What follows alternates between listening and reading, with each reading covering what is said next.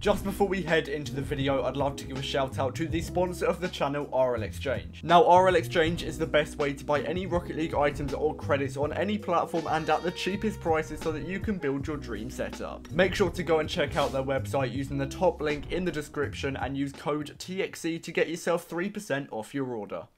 How's it going, guys? Welcome back to another video, and today I'm going to be telling you how you can make thousands of credits profit a day in Rocket League. But just before we do, I'd like to mention we are giving away a White Octane over on the Discord server every 1,000 subscribers on the channel. So if you haven't already, please do subscribe to the channel. It is free and it really does help me out. Also, we currently have a White Octane giveaway already. Massive shout out to Scrapekiller for helping me set this one up. But all you have to do is join the Discord, head over to the giveaways channel, join Scrapekiller's Discord server as well, and then just make sure to enter the giveaway. But anyway, that'll do for the intro. Now I'm going to be telling you how you can make the most amount of profit possible in Rocket League trading. Okay, so there are a couple methods that I use every single day, and I obviously get thousands of credits profit because right now, if you don't already know, I'm doing a trading series where I trade up from nothing all the way up to the alpha cap, and my inventory is almost worth 190,000 credits, and we started off with 0 credits, nothing in the inventory. So you can trust me, I know what I'm talking about. And the first method I'm going to be talking about is flipping high demand items. So to simplify, that means items that are in high demand. A lot of people are looking for them, and therefore if you do buy them for below their minimum values, they'll be really easy to sell on because of this high demand.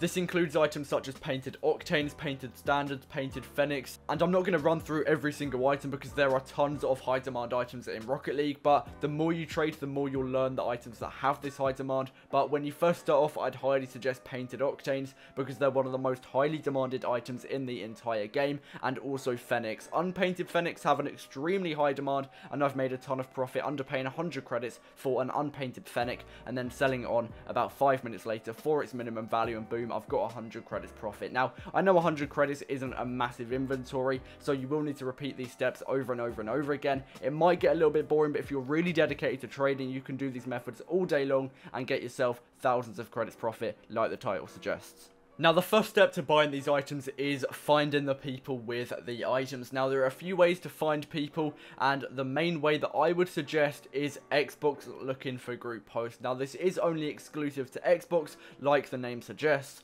but there is a massive community on the Xbox looking for group section, and there's people selling, buying items all the time. You can make your own posts, look through posts, and it's just a really good place to trade. Now, if you don't have an Xbox, you can use other methods such as RL Garage, which is a website. You can search it up on Safari, Google, any search engine, it will come up, but it is also an app that you can download on your phone. You might be able to download it on PC as well. I'm not too sure, it might just be a website on there, but you can download it on your phone, make posts, and again search through posts like the Xbox community section. However, I believe the Xbox community section is a little bit better for Xbox users. It's more personalized to Xbox, and also I believe there is a bigger platform on there than RL Garage because of how easy it is to access. You've also got RL Trading Post. Again, any platform can access this. It is only an app, it's not a website, but it's really good again for making and finding posts, and it just allows you to trade a lot more easily. Basically, you just want to find communities so that you can trade, and after that you can then focus on the certain items that you want to buy. But the main step is actually getting yourself into a community so that you can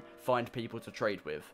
So after you've gotten yourself into a community, you need to make some posts. So if you're on RL Garage or RL Trading Post, what I would suggest is listing up a ton of posts looking for a range of items, maybe the high demand items that I mentioned earlier, Octanes, Fenix, Standards, White Zombas, White Fenix, those sort of items which have a really high demand. Maybe just list up a bunch of posts with corresponding prices that you're willing to pay. The more items that you look for, the better, because obviously it gives you a wider range of audience that you can actually reach, and therefore more profit that you can make. The only thing is, it is a little bit annoying to make these posts because it takes a bit of time, but once you've got all of these posts up, you can just refresh them every 10 minutes or so on RL Trading Post, every 15 minutes on RL Garage, and boom, if you'll hopefully draw some people in, buy those items, and then again, the way to sell them, you can do the same thing, just list up all of the items you've got on RL Garage and RL Trading Post, and hopefully people will come to you. Now, usually I would list my items up looking for the minimum value for them, so what I do is buy for around 100 credits below their minimum value and then sell for their minimum value, just because the market isn't too great right now. Not too many people are paying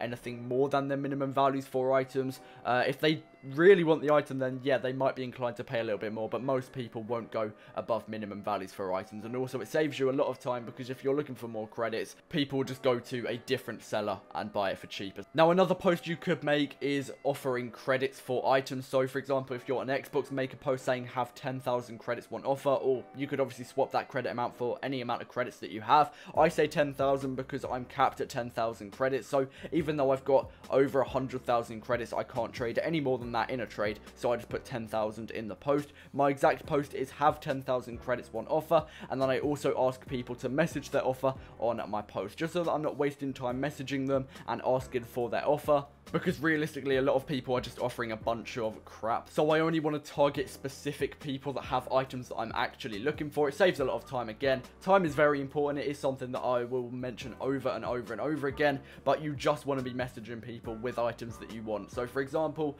a lot of people message items such as White Fennec, White Zombas, Black Stone, Black OEM. I'll be interested in those people because I've had the item before and I know I can buy it for quite cheap and flip it for a lot of profit. So I'll message these people, say, hey, how much do you want for this certain item? They'll shoot me back a price. Usually it's the middle or the minimum value, and then I slowly start to work them down, and the first thing I usually do is lowball a lot on my first offer. Now, a lot of people don't like me telling other traders to do this because it does annoy a lot of people receiving a very bad offer for their item, but what I will do is send a bad offer for my first offer and then slowly work it up to make it seem a little bit better. A lot of people don't like people doing this, and I have been blocked by a few people in the past. They basically just say, lol, no way I'm going that low, but I will slowly work up my offer so it seems a little bit better. And another thing I say is, hey, the market is pretty dead right now, can you go any lower? Because a lot of people do actually relate to me and they say, you know what, yeah, I am struggling to sell this item. So some of them then quick sell the item to me because they know that I know that they're struggling, if that makes sense. If you have any questions, let me know down in the comments down below, but these are the methods that I use and it clearly works for me because I've made a ton of profit. Now, another method that I use is buying low demand items for way below their minimum value, such as maybe painted dices, painted tunicas, painted sunbursts. All of those are wheels, but they have a very, very low demand. And you might have seen, if you watch my series, I'm always underpaying for these items, or I say I'm always underpaying. I underpay quite often for these items because they make me a ton of profit. Now, of course, there are more low demand items in the game. To be honest, most items are low demand, but I've noticed that dices make me a ton of profit. So if anybody messages you saying they have painted dices, be interested and lowball on your first offer, slowly work it up. But when I'm buying painted dices, I'm usually underpaying by around 500 to 1,000 credits, and they will sit in my inventory for ages because they have a low demand. Not many people are looking for them, but eventually I'll get them sold and I will get a ton of profit. So this is a method for more advanced traders with a bigger inventory, because it will probably drain you just being stuck with one item over and over. And if you have a small inventory, do not do this method, because if you're spending all of your credits on one low demand item, you won't be making any profit until you get that item sold. So it's just not a method I'd suggest for people with a low inventory value. But if you've got an inventory value above maybe 5,000 credits, so not even that much to be honest, but if you are more experienced, it's definitely a method that you should do. Now, of course, I don't just use this method when trading. I do like to use a mix of both this and also buying high demand items for a little bit below their minimum value, flipping them quickly and getting around 100 credits profit. If you mix up your methods, it will make trading a lot more interesting, because as I mentioned earlier, just buying high demand items, selling them really quickly and getting a little bit of profit, doing that over and over and over again will get a bit boring. So I like to switch it up because you're trading to have fun. You do not want to get bored.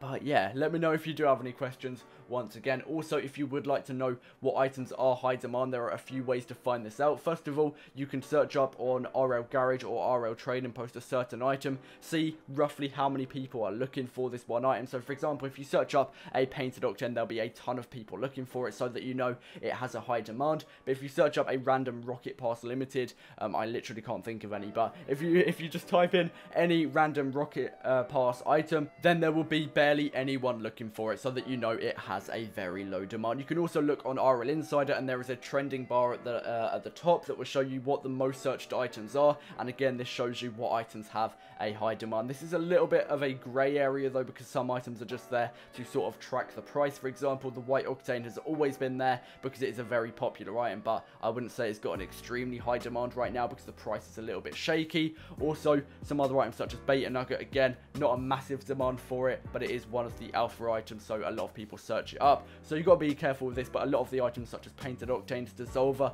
mainframe, dueling dragons will all have a very high demand. But anyway, I hope this video has helped you out. Let me know if it has down below. Drop a like, subscribe, turn on post notifications, and I'll see you in the next one. Peace out. Inside me.